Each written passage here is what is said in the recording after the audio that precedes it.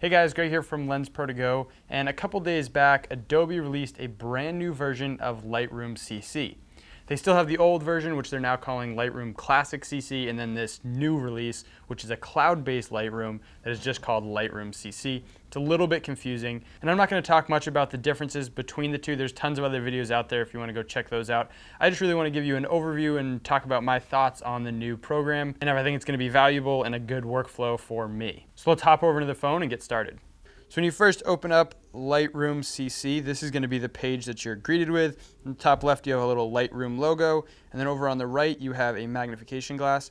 This uses the new Sensei search tool, which I think they've had for a little while actually, so it's not that new, but it allows you to search for a specific item, and then that'll pull up. So if I search for dog, it's going to pull up all the photos that it thinks has a dog in it. If I search for car, it'll pull up all the photos with a car in it. If I search for a specific color, it'll pull up any photos that have that color in it.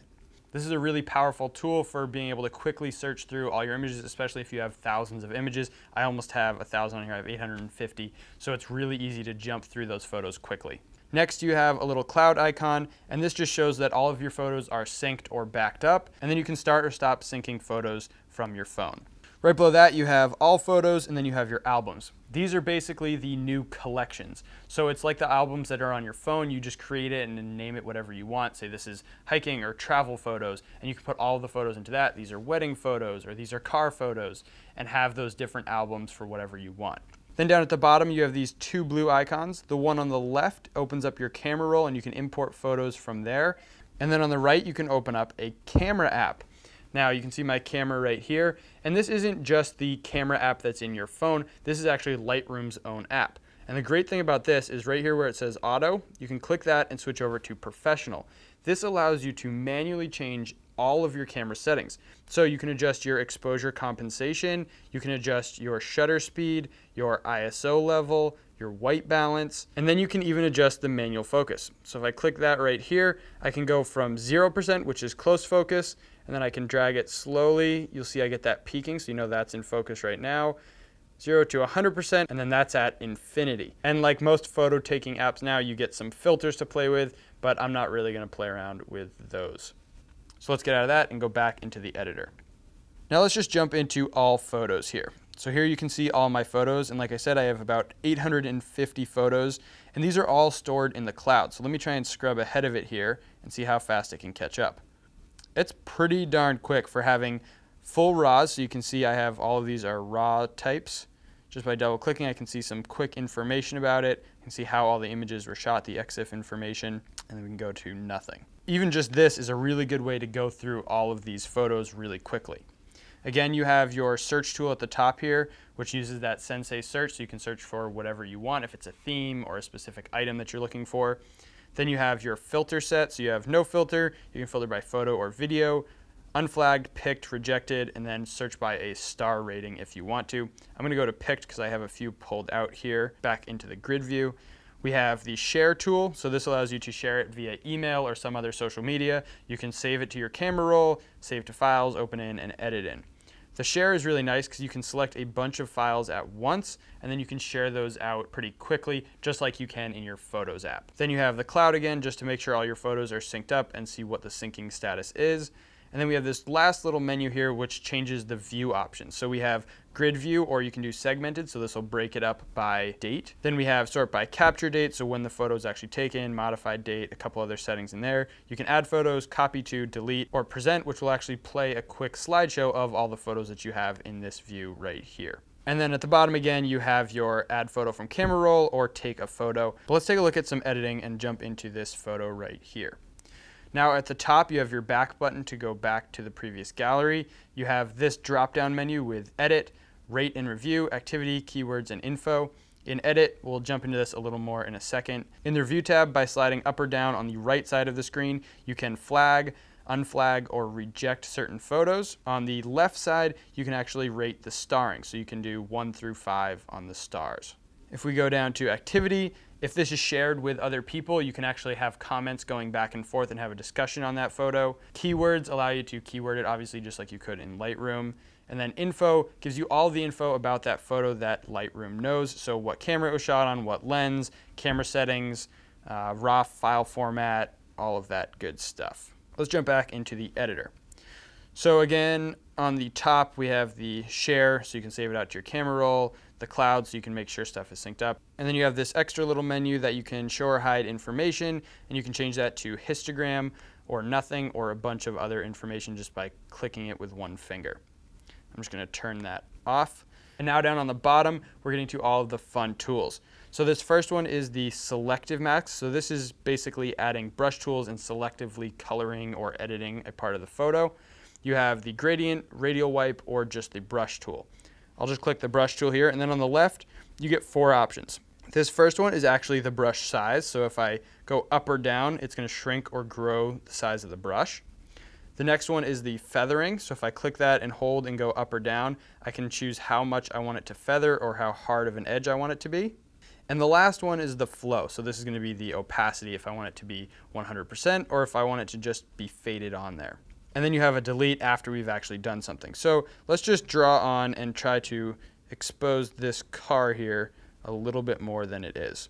So I have it all colored, and now I get all my editing tools on the bottom here. I can erase sections, I can add more, or I can start adjusting. So let's just adjust our exposure here.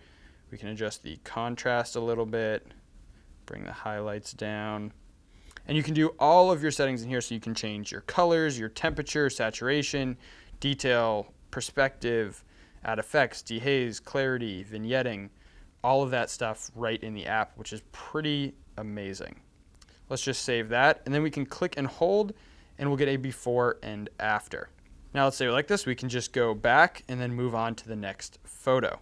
Let's jump into this one right here. The next tab is your crop, so you can crop in and rotate just like you can in the full Lightroom. So that's looking pretty good. Let's get that whole tent out of there. Yep, I like how that looks. And then you get a bunch of options for different aspect ratios. You can straighten it, flip it horizontally or vertically, rotate it if you want. I'm just going to leave it how it is and hit check.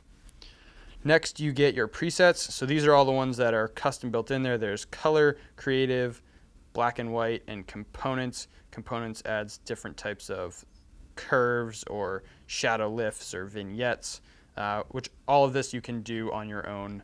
Presets are just a quicker way to do that. So let's just do natural and we can get out of the presets. Next is your light. So this is going to be your exposure settings, exposure, contrast, highlights, shadows, whites, blacks. If you've used Lightroom, you know what those are. I'm not going to go through them. And the cool thing in here is you can also do your curves. So this drops in and you can have an easy flow, or you can do a point curve system.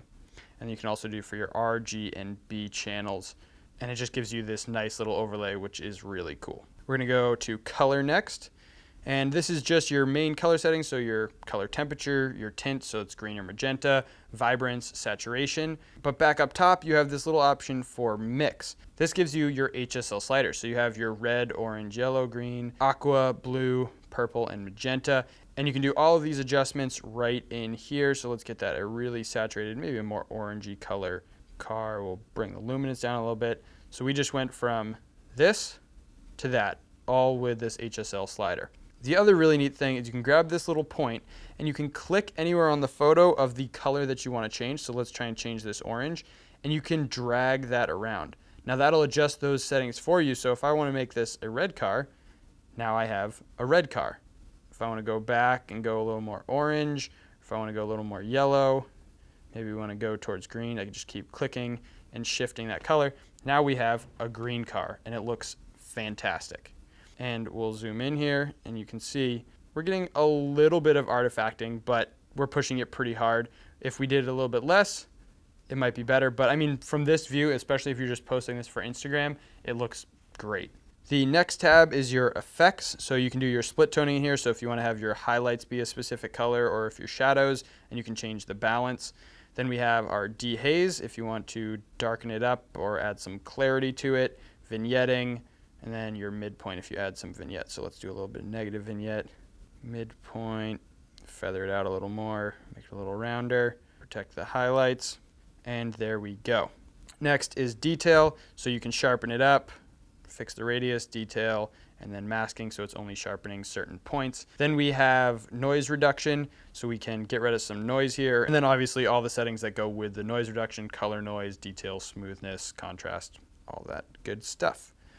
Next is optics, and this allows you to enable lens correction, so it'll take the lens that you're shooting with and apply specific corrections to it, whether that's vignetting or distortion, whatever that may be. The last two options here is previous, so you can jump back to all of them, back to the beginning, so it's going to fix the crop and everything, or just the basic tones, or you can reset it all the way back to how it was when you took the photo with the reset button here.